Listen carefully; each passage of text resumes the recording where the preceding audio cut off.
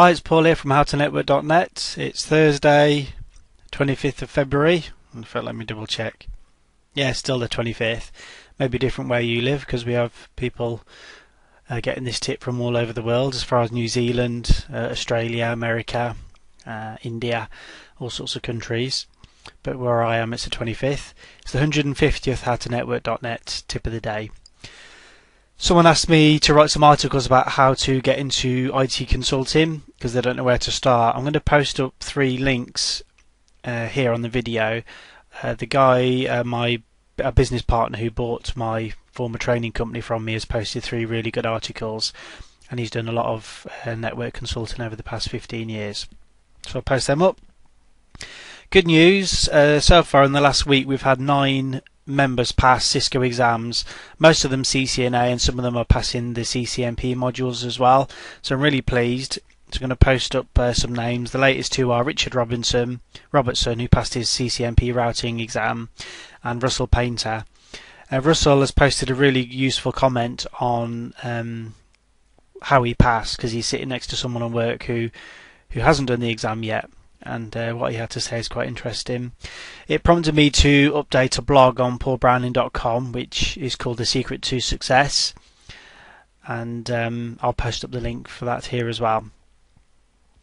Apologies for those of you who are waiting for some lectures to be added to the site. I'm basically been proofreading Cisco CCNA Voice Simplified, and also getting some of the things finished for the site, but I'll start posting lectures again next week.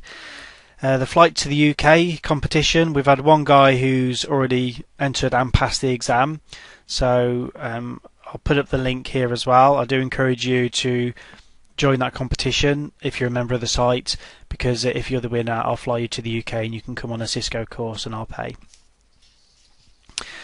Alright, so the site basically howtonetwork.net exists to help you through your Cisco exams, and doing that will hopefully protect you from redundancy, help you improve your earning capacity, and have a beneficial effect. So the best way to do all that is to basically join the site. I don't know of any other site on the internet that offers better value for money and more resources. You can buy obviously all the things you need, but you need to go to several different sites or companies and pay several $100s for the privilege. When you join, please post on the forum. We love to help people on the forum. Nobody has any egos there, and we're all there to do the same thing and help you pass. Make sure you book your exam for 60 days time. There's a 60 days to CCNA program on the site that's free. I've posted up the CCNA Voice Labs. All you need to do is come to howtonetwork.net, click on CCNA Voice Labs, or C Voice Labs they're called on the site. The other thing is, somebody's asked me, do people self-fund their CCIE studies? That's a really good question, because I think the cost can come in at around $20,000, maybe more, maybe less, it just depends. That's for your books, study resources, going on a training course, and then actually taking the exam, which costs, last time I checked, $1,500, but it could cost more now. And sometimes you've got to fly to wherever the exam is to take it. Most companies do fund CCIE qualifications if it's relevant for what they do. The problem is, if you get funded, you are basically owned by the company for the next 2 years, because you're not allowed to leave unless you pay them back for the studies you've done. So if you can self-fund, I do highly recommend that. I'm going to post something on here soon about how our dual CCIE for ITAFA got through his CCIE and how he did it.